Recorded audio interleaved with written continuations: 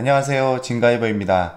요즘 봄을 맞이해서 이런저런 식물들을 데리고 와서 많이 키우고 계실 겁니다. 보통 부담 없는 가격에 이런 연질분에 들어있는 작은 개체들을 많이 구입하게 되는데, 처음에는 화사하게 꽃이 피어 있어서 예쁘다고 데려왔는데 며칠 만에 꽃색이 흐릿해지면서 서서히 시들다가 그나마 있던 꽃망울도 피우지 못하고 그대로 말라버려서 흉물이 되는 경우가 종종 있습니다. 오늘은 이런 개체들을 집에 들여놨을 때 좀 더 꽃을 오래 보고 초기에 어떻게 관리해야 건강하게 오래 키울 수 있는지에 대해서 이야기를 좀 해보려고 합니다. 그럼 바로 시작해 보도록 하겠습니다. 오늘 주인공을 몇 개 이렇게 준비를 해 놓았습니다. 이것을 보면서 좀 단계별로 나눠서 이야기를 드려보도록 하겠습니다. 우선 첫 번째 이야기 드릴 부분은 화원이나 꽃시장에 가셔서 비슷한 듯 서로 다른 개체 가운데서 어떤 것을 선택해서 구매를 해야 되는지부터 간단하게 설명드려 보겠습니다. 식물을 처음 딱 봤을 때 꽃이 너무 활짝 피어 있는 것은 좀 피해 주시는 게 좋습니다. 그런 것은 집에 오게 되면은 이미 꽃의 수명이 어느 정도 지나서 꽃이 오래 못 가게 됩니다. 꽃이 피기 직전의 것이 좋지만은 좀 아쉬운 감이 있다면은 한두 송이 피기 시작한 것을 고르시는 게 좋겠습니다. 그리고 잎을 좀 살펴보셔야 되는데, 이 앞면보다는 이런 뒷면 부분을 좀 더 신경 써서 보셔야 됩니다. 이 뒷면이 좀 지저분하고 벌레가 있는 것은 말할 필요도 없고, 병충해 흔적이 없었는지를 살펴보시고 고르셔야 되고, 그리고 그 다음이 이런 이끝 마른 등이 없는 깨끗하고 싱싱한 것을 선택해 주셔야 되겠습니다. 그 다음 살펴볼 부분이 이 목대 부분입니다. 이 목대는 튼튼하고 깨끗하고 고든 것이 좋고, 그리고 너무 지나치게 아래 뿌리목 부분에서 새순이 너무 많이 나와 있고 장가지가 많이 올라 있는 것은 그리 좋지 않습니다. 이것은 이미 염두에 두신 수영이 있으시다면 그 수영을 만들기에 적합한 것을 고르시는 것이 좋은 방법이기도 합니다. 그리고 겉보기에 이게 크고 풍성해 보여도 작은 여러 개를 합식해 놓은 형태들이 있습니다. 물론 그런 것을 일부러 사셔서 개체를 늘려나가시는 분도 계시겠지만, 일반적인 경우에 합식 개체보다는 단일 개체이면서 수영이 최소한의 균형을 유지하고 있는 것을 고르셔야 됩니다. 그리고 이런 뿌리에서 직접 생긴 잎이 붙어있는 로제트형의 초분류 같은 경우는 이런 아랫부분에 잎을 좀 살짝 들치셔가지고 하단부에 물음이 있는지도 살펴보셔야 되겠습니다. 이렇게 상부를 어느 정도 육안으로 확인을 하셨으면 그 다음은 뿌리 부분인데, 뿌리는 현장에서 뽑아서 볼 수가 없기 때문에 이런 연질의 배양분 같은 경우 하단을 이렇게 보게 되면 뿌리가 이렇게 많이 나와 있는 경우들이 있습니다. 뿌리가 이렇게 많이 나와 있는 것은 뿌리 발달이 왕성하다는 것을 엿볼 수 있긴 하지만은 너무 많이 이렇게 과하게 나와 있는 것은 별로 좋지 않습니다. 참고로 식물을 고를 때 이런 사항들을 일일이 고려해서 하루 종일 쪼그리고 앉아서 이것저것 빼볼 수는 없기 때문에 쓱 한번 보듯이 하면서 마음에 드시는 것은 화분을 좀 들어서 이것을 눈높이에서 좀 목대를 확인하는 그런 요령도 필요합니다. 그리고 판매하시는 분들께도 이것은 소중한 개체이기 때문에 화분을 잡고 들어보실 때도 꼭 사전에 양해를 먼저 구하시고 손을 대셔야지 서로 얼굴 붉히는 일이 없을 듯 합니다. 제가 가장 기본적인 사항을 이야기 드렸는데, 실제 가보면 여러 조건에 부합이 되는 것을 찾기가 그리 쉽지만은 않기 때문에 원하는 조건에서 어느 정도 절충이 필요한 부분이기도 한데, 가장 문제가 되는 것이 앞서 이야기 드렸던 병충해에 걸렸던 것만큼은 꼭 거르시는 게 좋습니다. 이렇게 잘 구매해서 집에 가져오게 되면 최소한 3-4일에서 일주일 정도는 적응 기간을 거쳐서 개체에 따라서 분갈이를 바로 하는 경우도 있고, 그리고 꽃이 이렇게 많이 피어 있고 그리고 특별히 손대고 싶지 않은 경우에는 이 연질분에서 당분간은 자라게 두셔야 되는데, 그 기간이 꽃이 질 때까지 정도의 기간이라고 보시면 됩니다. 일반적으로 종류나 생육 환경에 따라 다르지만 보통 한 달에서 길게는 2달 정도 꽃을 보시면은 거의 다 시들어 버리게 됩니다. 그럼 그때 정식으로 분갈이를 해주시면 되겠습니다. 이 연질분에서 계속 그대로 두는 것은 가정의 실내 환경에서는 별로 권하고 싶지 않은 형태이기도 합니다. 그럼 어떤 것을 어떤 형태로 해야 되는지 한번 보도록 하겠습니다. 지금 보시는 것은, 이것은 우리가 쉽게 볼 수 있는 앵초입니다. 우선 잎과 꽃대를 보면은 꽃도 이렇게 피어 있고 꽃망울도 많이 이렇게 올라오고 있는데, 화분 아랫부분을 봤을 때 이렇게 뿌리가 이것은 그렇게 나와 있지는 않습니다. 이런 경우에는 연질분에 좀 더 두셔서 꽃을 어느 정도 정도 보시고 나서 분갈이를 하셔도 됩니다. 그런데 한 가지 더 살펴보셔야 되는 부분이 이 겉표면을 이렇게 보게 되면은 이것도 지금 이끼가 어느 정도 이렇게 끼어 있습니다. 근데 이것은 그래도 좀 양호한 편이기는 한데 여기 이끼가 잔뜩 끼어 있는 그런 경우들이 있는데 그런 경우에는 물을 주어도 쉽게 물이 들어가지 않고 더군다나 이런 로제트형은 화분 표면이 습하면은 좋지 않기 때문에 그런 것은 꽃이 지기 전까지 지금 당장 분갈이를 할 게 아니라면은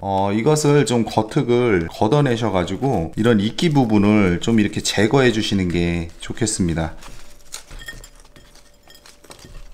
이런 식으로 겉흙을 좀 긁어서 이끼를 완전히 제거해서 이 물을 주었을 때 물이 잘 흘러내려갈 수 있도록 그렇게 해주시면 되겠습니다. 그리고 지금 이것은 흙을 이렇게 긁어냈는데도 이 높이가 어느 정도 맞기 때문에 흙을 채워줄 필요가 없는데 만약에 이것을 이끼를 제거해주고 나니까 이게 흙이 쑥 들어갈 경우에는 여기다가 예전에 보여드렸던 겉흙갈이 하듯이 분갈이 흙에다가 부엽토나 지렁이 분변토를 섞어서 해주시는 게 아니라 그것은 효과를 발휘하기 전에 분갈이를 해버리기 때문에 아무 필요가 없습니다. 그래서 그냥 일반 분갈이 흙에다가 펄라이트를 한 10% 정도만 섞어서 그냥 넣어주시면 되겠습니다. 그리고 이 앵초의 정식 분갈이는 예전에 앵초 키우기에 대해서 몇몇 분께서 문의를 해오신 부분이 있어서 별도 영상을 준비해서 기회가 될 때 한번 보여드리도록 하겠습니다. 그리고 여기 보시는 것은 호주메아라 불리는 마누카입니다. 이 마누카 잎을 보면은 작은 형태의 잎이 수없이 많이 달려 있습니다. 여기 지금 옆에 있는 이 보르니아 같은 경우도 지금 잎이 많이 이렇게 달려 있는데 이런 작은 잎을 많이 달고 있는 그런 호주메아라든가 아니면 보르니아, 티트리 이런 종류들은 뿌리를 건들면 큰일이 나는 것처럼 절대 건들면 안 된다고 이야기들을 하는데 대체로 보면은 어떤 식물이든 흔히 나오는 말 중에 하나가 뿌리가 민감해서 분갈이 시 뿌리를 건들면 안 된다는 말이 굉장히 많습니다. 그런데 그런 것은 아닙니다. 그 부분에 대해서 좀 구분이 필요하고 중요한 부분이기도 한데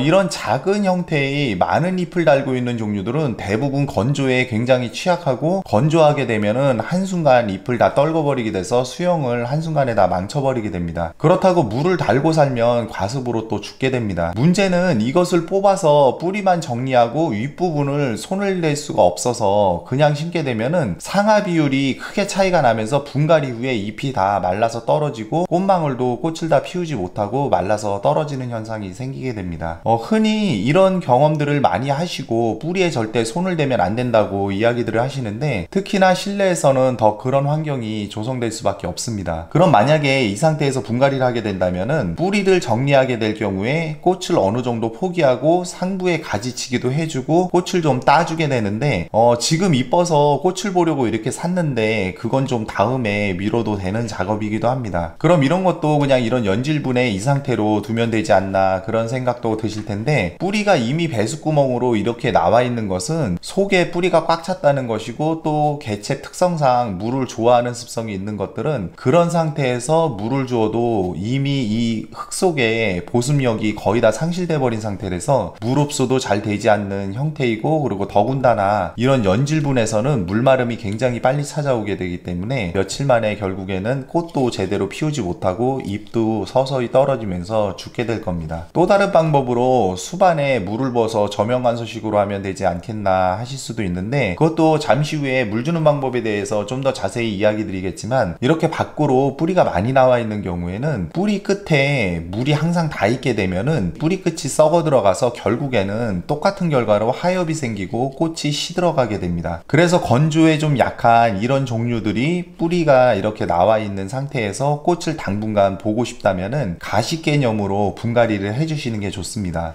그럼 그 부분에 대해서 잠시 좀 보여드리도록 하겠습니다.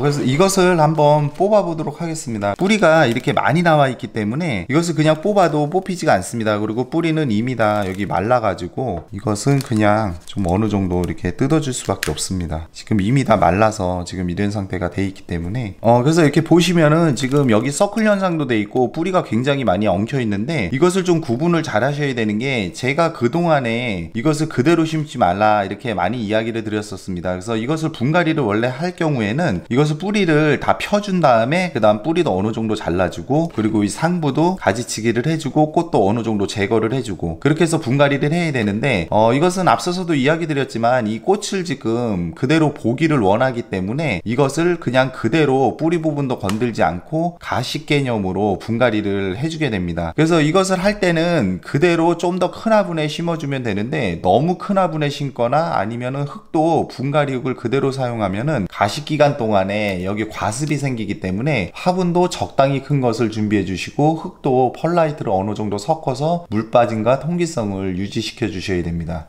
제가 그동안 하지 말라던 연탄가리식 분갈이는 이럴 때 해주시면 됩니다. 그럼 이것은 특별히 손 안 대고 이 위에 표면만 살짝 긁어서 물 흡수가 어느 정도 잘 될 수 있도록 윗부분만 살짝 이렇게 긁어주시고, 그리고 흙은 이런 분갈이흙에다가 펄라이트 꺼서 해주시면 됩니다. 그래서 화분도 같은 크기의 화분에 하면은 이것은 의미가 없고, 그래서 이렇게 넣어봤을 때 화분이 이 정도로 충분히 이렇게 들어갈 수 있는 정도 크기로 해주시면 되고, 여기다가 배합한 흙을 깔고 정말 연탄가리식으로 이렇게 그냥 넣고 주변에 흙만 채워주시면 됩니다. 그래서 이것은 꽃을 보기 위해서 지금 한 두세 달 정도만 여기서 생활하게 될 그런 가식 분갈이가 되겠습니다. 그리고 이렇게 흙을 채워주신 다음에 다른 건 다 건들지 마시고 윗부분, 아까 화분 표면 부분, 그 부분만 살짝 해서 좀 더 풀어주시면 되겠습니다. 그래야지 이게 물을 주었을 때 이게 들뜨는 현상을 최대한 좀 줄여주기 때문에, 그래서 이렇게 해서 이것은 물을 충분히 주시고, 그리고 이대로 그냥 꽃을 좀 더 감상하시면 되겠습니다. 그리고 다시 한번 강조드리고 싶은 부분이, 이것은 정식 분갈이가 아닙니다. 이것은 그대로 꽃을 보기 위한 가식 개념이라서 꽃이 져서 가지치기를 할 때쯤 약 2달 정도만 이런 식으로 두게 됩니다. 그 후에 다시 뽑아서 가지치기와 뿌리 정리를 병행해서 해주고 정식 분갈이를 하게 됩니다. 그러면 그냥 이렇게 키우면 안 되나 하는 의문이 생기실 텐데, 이런 단연초, 하초라면은 오랫동안 뿌리가 아까 보신 것처럼 그 상태로 엉킨 상태로 그냥 키우게 되면은 식물 성장이 갈수록 나빠지게 됩니다. 그래서 뿌리는 반드시 펴고 묵은 뿌리를 좀 정리해 주셔야지 새 뿌리가 나오면서 식물 성장에도 도움이 되고, 그리고 오랫동안 건강한 식물로 키워나갈 수 있는 가장 기본적인 방법입니다. 이렇게 해주게 되면은 배수구멍에 뿌리가 나온 건조에 약한 식물도 충분히 꽃을 보면서 유지시켜 줄 수가 있겠습니다. 이 호주메아도 나중에 기회가 되면 가지치기하고 뿌리 정리 병행해서 작업하는 것을 영상에 한번 담아보도록 하겠습니다. 그 다음은 위치 선정입니다.